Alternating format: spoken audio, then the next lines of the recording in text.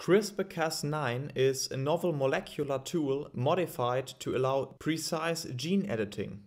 CRISPR, often referred to as the gene scissor, can cause targeted double-strand breaks in a specific sequence of the genome. What are the main components of CRISPR-Cas9?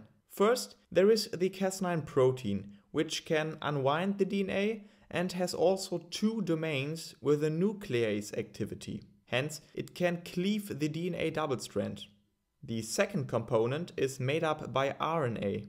The tracer RNA, which is bound to the Cas9 protein, and the CRISPR RNA, which is specifically designed to hybridize with the region of interest, are covalently fused together, and this is called guide RNA.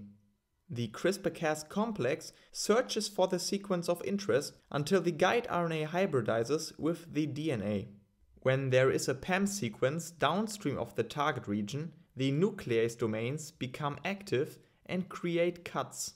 That results in a double-strand break, which is repaired in an error-prone manner, causing mutations and most likely also the gene knockout.